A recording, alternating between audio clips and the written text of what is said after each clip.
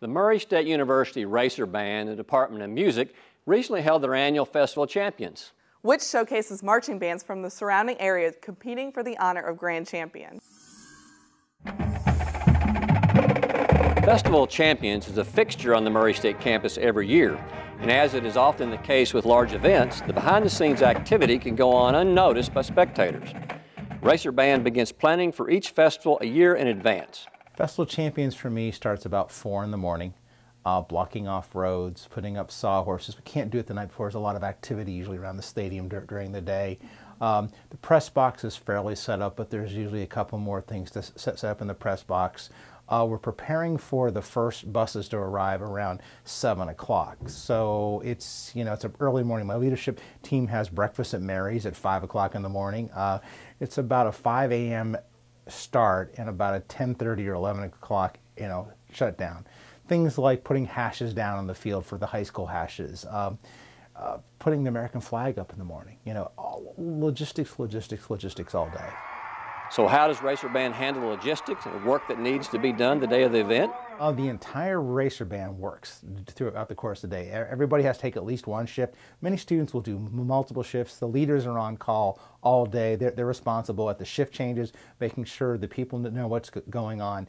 And so it takes the entire Racer Band to run this thing, plus FIMU off and SII alumni to help during the Racer Band performances, helping the concession stand still open, helping Mr. Johnson with tickets and programs and things like that in those times around those Racer Band performances. So it takes a large village to make it happen. 80% of the Racer Band members once marched in Festival Champions as a high school student, so this event has an important role at Murray State University. It's a significant recruiter for the Racer Band and Murray State. Realize that the Racer Band's about 70% non-music majors, so we're not only recruiting for the music department, we're recruiting for psychology, math, ag, you name it across campus.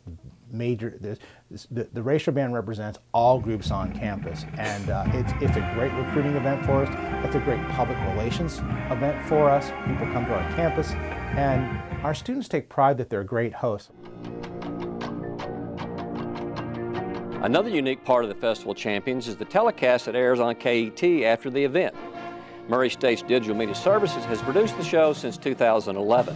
We use all of our full-time staff and somewhere in the range of 10 student workers, and they work around the clock. Some of our staff get there as early as 6 in the morning, and we stay until the show is over, which is about 9 or 10 o'clock at night. And after the production is done, the post-production process takes weeks and primarily lays on the back of Christopher Haynes, who is also the producer of the program. Student workers at Digital Media Services look forward to this event every year as they're able to gain valuable experience. The primary idea is that they receive training that's going to help them in their career field, and that's exactly what this program and many of the others that we do helps to bring them along as far as videography, post-production, production skills. They really get to see the gamut of a production from beginning to end, and they get to participate in that, and that's hugely beneficial when they're applying for that first job. Festival of Champions is just one of the many programs Digital Media Services produces for KET.